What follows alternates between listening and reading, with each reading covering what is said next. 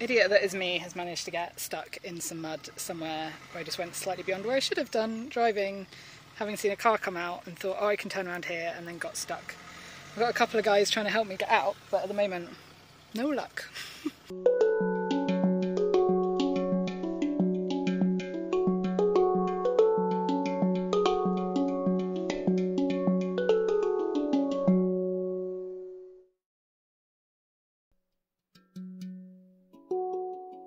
In my last video, I was headed north from just south of Angoulême, heading to the Loire to do some sightseeing on my way back to Brittany.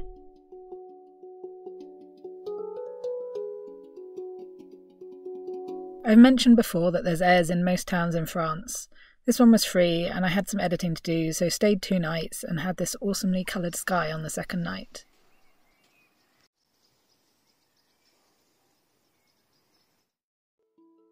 From there I went exploring.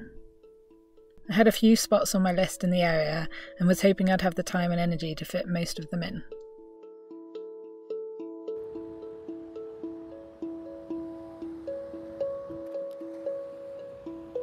Chinon is in the heart of the Val de Loire, on the banks of the Vienne just before it joins the Loire River. The historic town has an interesting architectural mixture, from the medieval castle and buildings to those built at the beginning of the Renaissance, when the Loire Valley was the seat of the King's Court.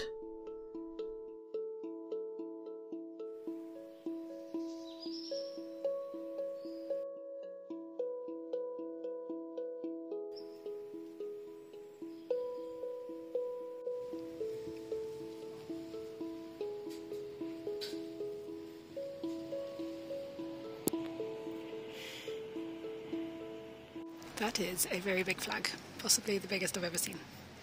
Crazy. Wow, look at this place with the stairs inside. That's cool. There's a cat just making itself comfortable right in the middle. I'd have that like debate all the time, which side of the stairs do you go up? I don't know.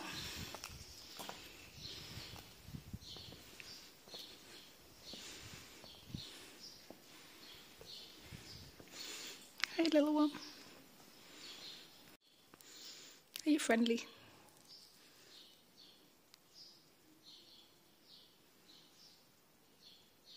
Can I? No? Okay.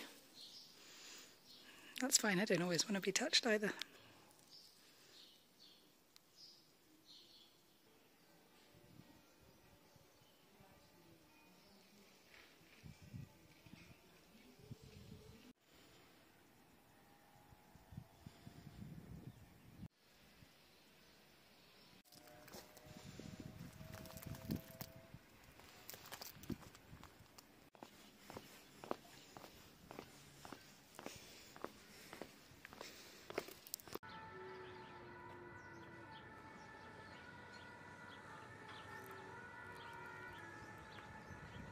As usual, I enjoyed the varied architecture and finding random old doors, but it was pretty noisy between the traffic and building works in the town.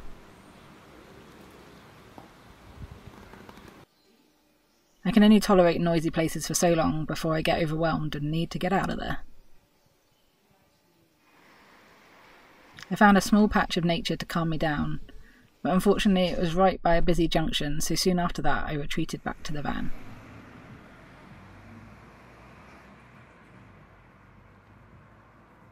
On my way I did find a slightly lost old British phone box.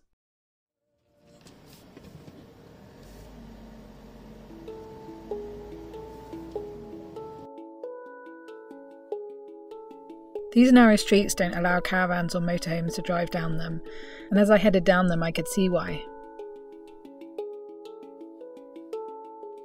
Sometimes you just have to pull over for a wee look when there's a castle like this right beside the road.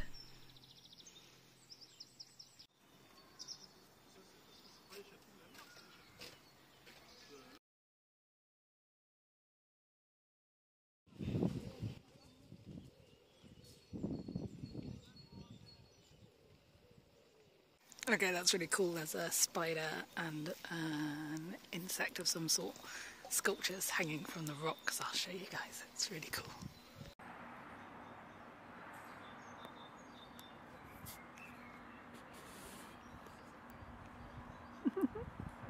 There's also some bats hanging around. Wait a minute. Oh look, there's one behind me.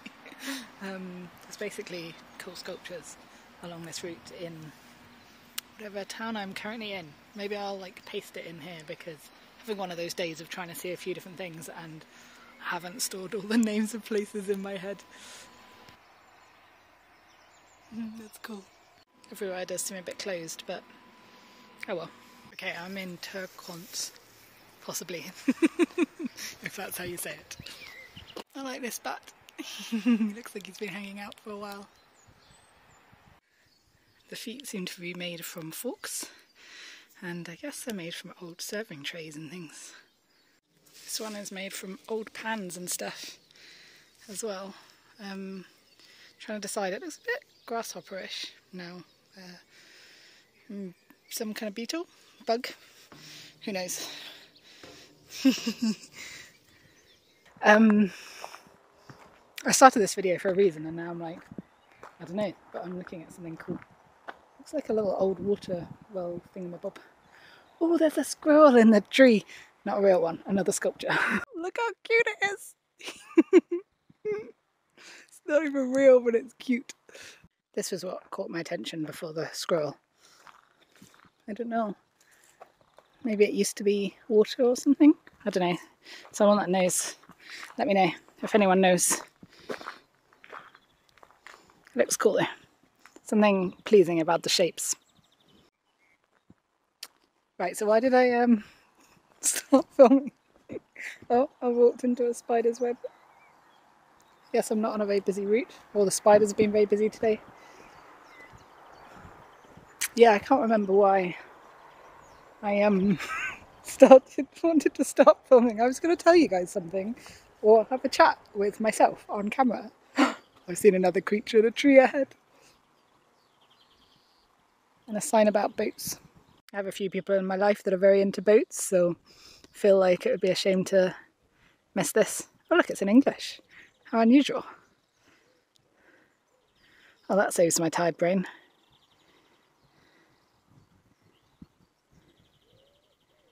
So I'm currently trying to decide where I'm headed. Like, it's an owl!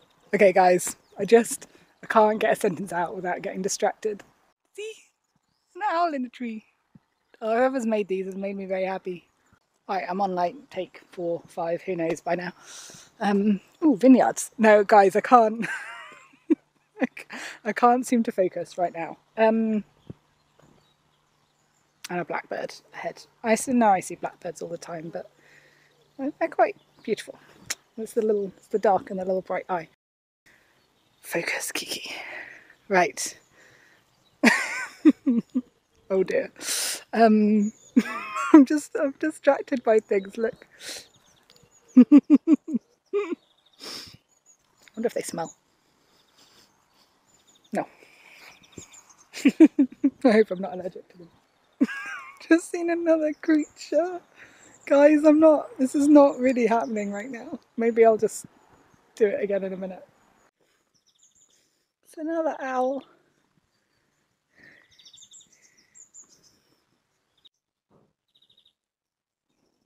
Original plan this week was to get to this area that I'm in right now, that's called something.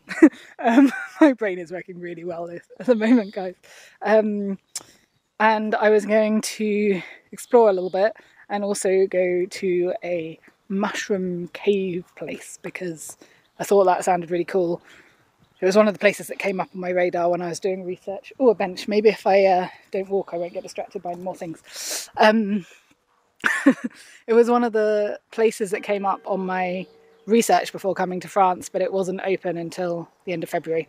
It is open at the moment and I wanted to go, but original plan was to not end up going on a Saturday. But it's Friday today and I'm about 20 minutes down the road and it's already like 4:30. Basically in this area there's loads of cool caves. They call them troglodytes. I love saying that. I think that's how it's said. It feels nice in my mouth when I say it. There's certain words I like to say. Troglodytes. That's fun. I also like to say mojito in Zimbabwe. You have to try it, Zimbabwe. It feels nice in the mouth. I worked with someone from Zimbabwe when I was, I don't know, 17, 18, which is how I discovered this. Yeah. so distracted today. I think I'm just gonna be like, yeah, I'm gonna just wander back to the van, explore this little village a tiny bit more, and then make the decision as I drive through the next town / city as to how busy it looks and whether I can tolerate that. We shall see. Look at the eyes on this one, it's awesome. It's a big one here.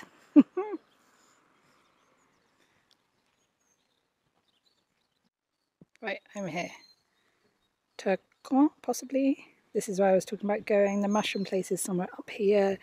Earlier I was here. This morning I was, I think, somewhere along here and popped into this place for shops before heading over there. And then I'm going to head that way. There's remnants of an old building here.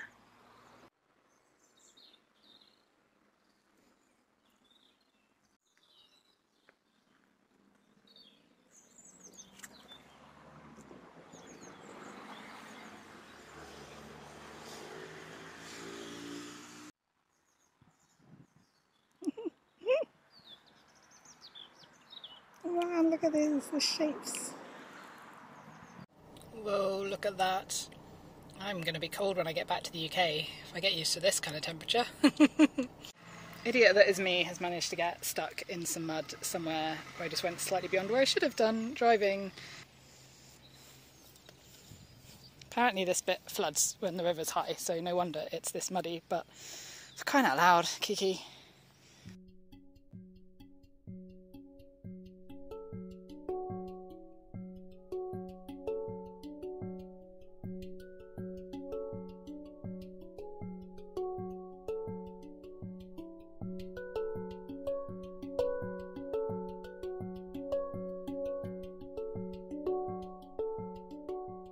This is my nervous face as the van was getting rather close to some trees behind it.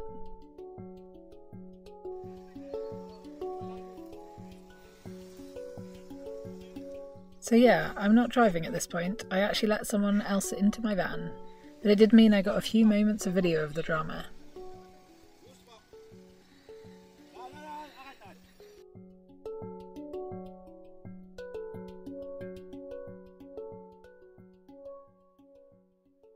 This is the big mess that I just made with Stream. God, honestly, if I'd realised, well, I wouldn't have come down here. Usually I check the ground before driving on it if it looks soft, and I didn't, and this is what happens. And yeah, I could have turned around between these trees, it probably would have been fine, but the guys have got me back onto relatively solid ground, so let's see if I can get out of here now. She slipped a little at first, but nothing major, and then I was on my way again, and off to my park up just down the river, on a natural road this time. I am now safely down the road, and I'm just really, really grateful the fact that there was someone there that saw that I went a little bit too far and went, she's going to get stuck, and that was also able to go get other people, and that everyone was just so willing to help. I hate being that, like, woman that needs help from a load of men to get out of something, but it literally just needed more people to give the van a bit of a push, whilst also getting a little bit of a pull from a car that, honestly, I'm not sure whether that helped or not, but I was very, very grateful. I saw, like, the car had to get quite close to me, and it wasn't on the best ground itself, and my van is a lot heavier than a car, so yeah, but it might have just helped put it a little bit, and then a load of us pushing, and I did. There was one point when I was pushing, so I wasn't filming, but there was a bit where I think I managed to get a little snippet of film, and then I just had a nice chat with the first guy that came to help out, and that went off to find other people to help push the van. I'm thinking that I should have 2 sets of mats and maybe a different type in terms of getting the van off something, because the van rolled forwards onto the mats, but it was only like slightly on them, so I kind of needed another set to put behind it, because sometimes you need to kind of shuffle, and if one set gets stuck then you can't put them anywhere else to get off anything.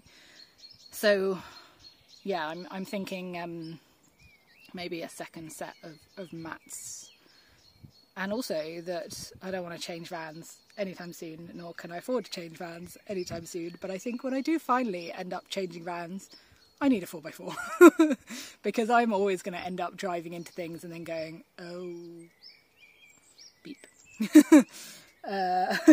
Because yeah, I'm always like, oh no, that looks like, no, that's not okay. Usually I'm sensible enough to check, but yeah, sometimes I just get the van stuck. And it's just like so close to being fine. It's just a weird noise coming from the tree. And then instead I'm just totally stuck. So yeah, that was slightly less stressful than it would have been if I'd been on my own. I was honestly looking at the trees around, trying to calculate how much climbing rope I have, like tree climbing rope, and not that I'm going to go climb the trees, but I was trying to think about how many pulleys I have, and nowhere near enough, definitely. Plenty of rope, not enough pulleys. Because I was trying to work out how I would get myself off there.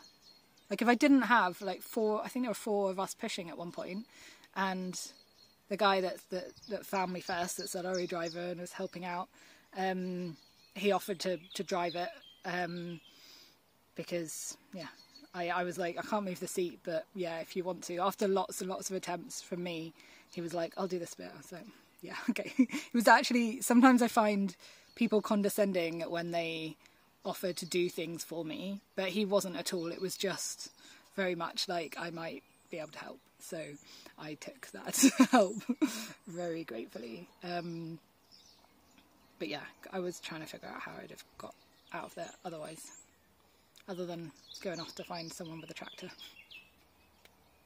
Oh man, it's madness. I think I've just got the worst of the mud off my trainers, and now I am scraping some of it out of the tread of my tyres, because, okay, I can't do this with my hands this way around. Oh, there we go. Because otherwise I lose my grip.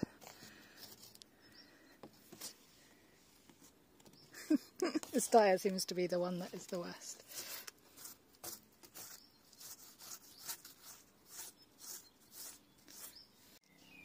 I was going to wash my hair tonight, and I'm wondering whether I have the energy. Maybe I'll do it first thing in the morning, because the temperature's dropping now, so wet hair, not always the best idea in the evening. Not that it's cold, but I do want to give my hands a really good scrub because they feel kind of gross. But yes, maybe hair wash in the morning.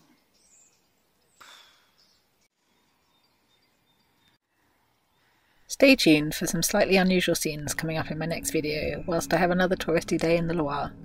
Oh, and there's some more fun with vehicles stuck in mud too. Even though I'm still wading through my France content, I'm back in Scotland and back to work already. So my videos will be every fortnight for the next few months. Hopefully this way I can keep doing regular videos even with being knackered trying to earn some proper money.